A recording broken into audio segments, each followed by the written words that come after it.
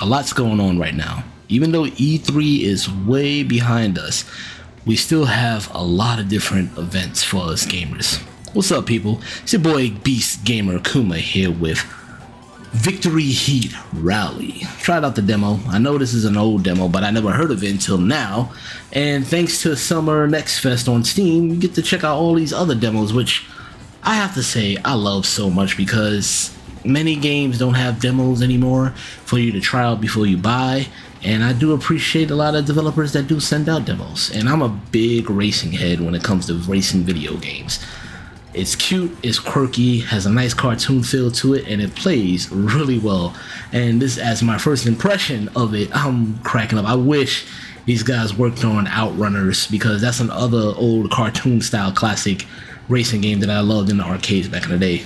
The drifting style is hilarious and great to get into. Actually, it's pretty good, and I like the tutorial. Really teaches you how to drive properly with the drifting mechanics. It's goofy, but it works really well, especially when you get that speed boost after a good drift. There is a challenge element to it with other vehicles and cars, but other than that, I love the cartoon style of it. That's the biggest takeaway I'm taking away from it. And of course, the game mechanics is a big plus.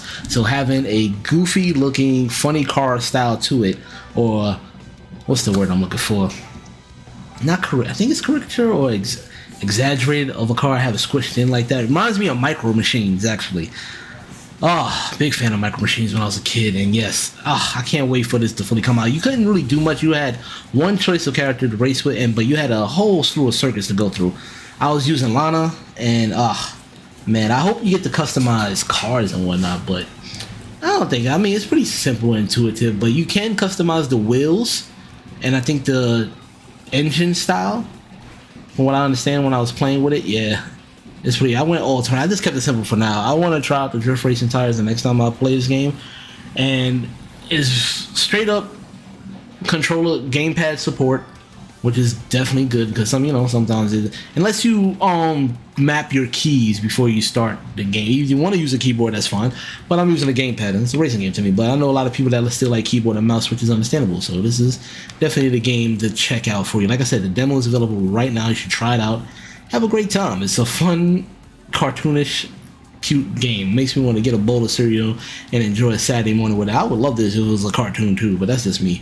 Other than that, yo, if you ever played this, let me know what you're thinking. It's coming out later this winter, 2024. No real release date as of yet, but Platonic and Sky Devil Palm, yeah, did a great job so far. I'm liking what I'm seeing, and I want to see more of it.